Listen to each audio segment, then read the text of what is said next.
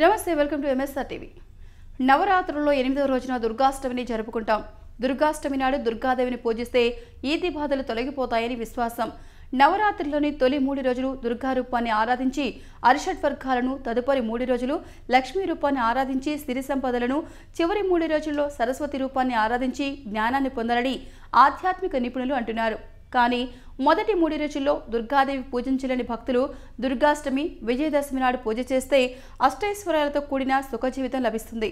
రాక్షసుడు మహిషాసురుడిని కాళికాదేవి సంహరించినందుకు గుర్తుగా మనం ఈ నవరాత్రి వేడుకలు జరుపుకుంటాం. దుర్గాష్టమి రోజున ఆయుధాలకు, వాహనాలకు పూజ చేస్తారు. దుర్గతులను నివారించే మహాశక్తి స్వరూపిణి అమ్మవారు దుర్గాదేవి. ఈ రూపంలో అమ్మవారు దుర్గముడు అనే రాక్షసుడిని సంహరించినట్లు పురాణాలు. పంచ ప్రకృతి మహాస్వరూపాలలో దుర్గావేది మొదటిది. భవబంధాల్లో చిక్కుకున్న మానవుడిని ఈ మాత అనుగ్రహించి మోక్షం ప్రసాదిస్తుంది. కోటి సూర్యప్రభలతో వెలిగొందే అమ్మని అర్చిస్తే శత్రు బాధలు నశిస్తాయి, విజయం కలుగుతుంది. సకల గ్రహ బాధలు తల్లి నామం జపిస్తే తొలగిపోతాయి. ఆరాధకులకు అమ్మ శీఘ్ర అనుగ్రహకారిణి. ఎర్రని బట్టలు పెట్టి ఎర్ర అక్షతలు, ఎర్ర పుష్పాలతో అమ్మను పూజించాలి. దుర్గా సూక్తం పారాయణం చేయాలి. ఓం ధుం దుర్గాయ నమః అనే మంత్రాన్ని పఠించాలి. పులగానం నివేదనం చేయాలి. దుర్గా లలిత అష్టోత్తరాలు పఠించాలి.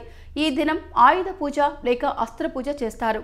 దుర్గాష్టమి రోజున ఆయుధాలకు ఎందుకు పూజ చేస్తారో తెలుసుకోవాలంటే ఈ కథనం చదవాల్సిందే. ఆశ్వయుజ శుద్ధ పాడ్యమి నుండి దేవీ నవరాత్రులు జరుపుకుంటారు.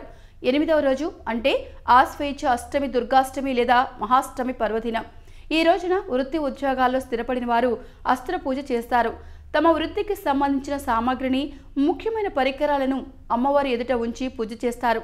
పాండవులు అరణ్యవాసం ముగించి అజ్ఞాతవాసానికి వెళ్తూ జమ్మి చెట్టు కొమ్మల మధ్య తమ ఆయుధాలను దాచి వెళ్లారు. తిరిగి వచ్చిన తర్వాత అర్జునుడు జమ్మి చెట్టుపై దాచిన ఆయుధాలను తీసి పూజించి ఉత్తర గోగ్రహణ యుద్ధం చేశాడు. శత్రువులను జయించి విజయుడయ్యాడు. ఆయుధాలకు రక్షణ కల్పించిన జమ్మి చెట్టు పవిత్రతను సంతరించుకుంది. కనుకనే ఇప్పటికీ జమ్మి చెట్టుకు భక్తిగా పూజలు చేస్తారు.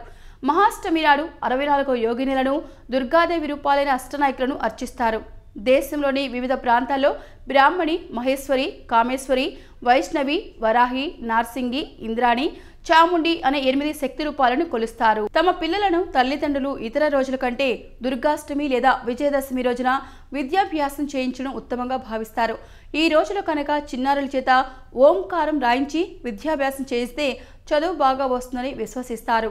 వ్యాపారులు తమ షాపులు లేదా సంస్థలను పువ్వులతో అలంకరించుకొని దుర్గాదేవి పూజ చేసుకుంటారు. కొత్తగా వ్యాపారం ప్రారంభించేవారు దుర్గాష్టమి, విజయదశమి రోజుల్లో ఆరంభించడం శుభసూచకంగా భావిస్తారు.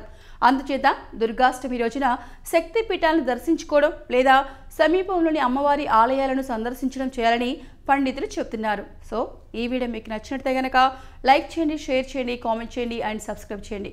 Thank you for watching MSR TV.